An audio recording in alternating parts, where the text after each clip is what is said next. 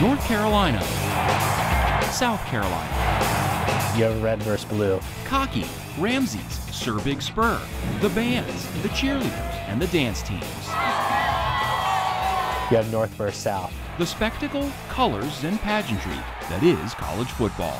You have two fan bases that might as well be brother and sister. They're so closely aligned. The Gamecocks and Tar Heels kicking off the season in the Duke's Mayo Classic. It's great publicity for Charlotte and well-deserved publicity for Charlotte. But games like this don't just happen. What you see on TV or from the stands is just the cherry on top. I am not the only one in charge, but I am one of many. In the hour leading up to kickoff, there's a beehive of activity. Hi, nice to meet you. I'm glad you guys made it. Katie Koppenhaver is the Director of Operations with the Charlotte Sports Foundation. Her job on game night? Dealing with people. Owen's going to get him at the South Gate. People like the on-field game host. So you'll be set up at midfield for that first house welcome. Okay, great. Game officials. They're not here yet? Well, Darius is over there getting ready. Eric's on his way over here. Okay. You're not late. They're late. National anthem singer Darius Rucker. Oh, hey, You know Darius? Yeah, Rucker. Yeah, you want to say hi? Even South Carolina Governor Henry McMaster. We're going to have you on camera soon. We got the camera right here, so we're going to recognize you. Katie is sort of like an air traffic controller. Oh my God, can I have some water? Dealing with people, not planes. Although there is that too. So we had to send the flyover. Amazing! Her game night task, making sure everything happens when it's supposed to happen. Every detail down to the minute. So I work with the venues to make sure that everything is running smoothly. Katie is one of just 8 full-time employees working with the Charlotte Sports Foundation.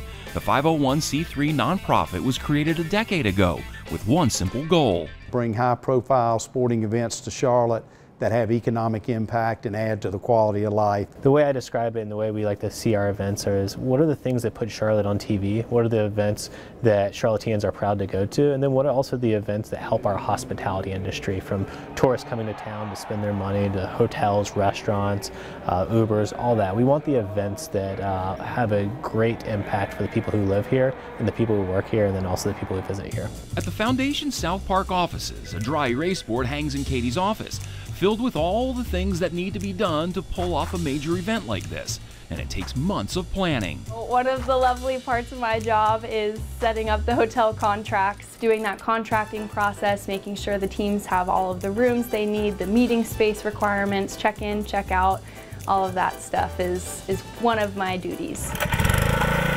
It's all those little details that you'd likely never think about, like making sure the field gets painted, equipment trucks, locker rooms, and team arrivals.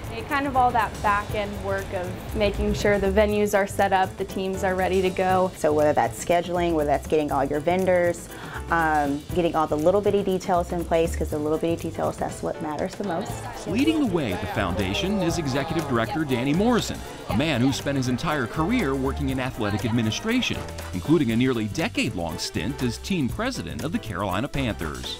Well, I've been blessed. I've worked in high school, I've worked in small college, I've worked in major college, conference office, and the NFL. And every step along the way, I've had great bosses, great experiences, and now, to a certain extent, being here with the Charlotte Sports Foundation is a culmination of all of those experiences. Denny Marson's a great friend, and he's done such a tremendous job. We have so many friends in Charlotte. The Kickoff Classic drawing even more attention as ESPN's popular College Game Day program, with its 100-member crew, broadcasted its weekly 3-hour pregame show live from Romare Bearden Park.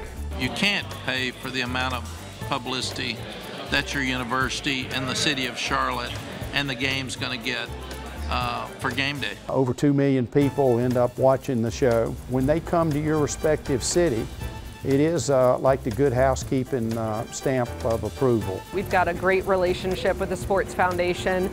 Just being here over the years, really turned to them for a lot of promotion, and they're great partners in just helping us spread the word that we're obviously in town and everything that we have to offer, so it's been very beneficial for us.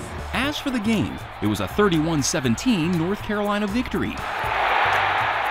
Once the stadium cleared out and things calmed down, the Foundation team held a little post-game huddle. credit to all of you. Execution was great. We were on time for everything. It's a testament to attention to detail, planning, staying on top of things, having a strategy and executing the strategy throughout. Great job. Y'all should be proud. I mean, great job. The Kickoff Classic may be over, but the Foundation's work never is.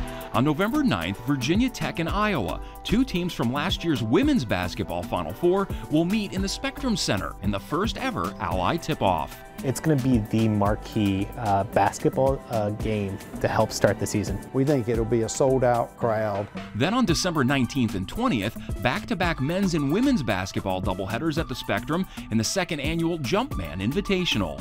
North Carolina, Michigan, Florida, Oklahoma, the original four Jordan brand schools for both football and basketball. Then, coming right on the heels of the Jumpman, the Duke's Mayo Bowl game, featuring teams from the Atlantic Coast and Southeastern conferences. This year, our bowl game is on the 27th, so we're expecting teams to come in on the 23rd. So we'll have a one-day turnaround from our Jumpman Invitational to our bowl week experience. I plan and coordinate all of our ancillary events around our games. So that's all the player events, all of the coaches and spouses events when they come to town. If the goal is to bring high-profile sporting events to the Queen City that enhance the quality of life and have significant economic impact, the Charlotte Sports Foundation is certainly achieving its mission.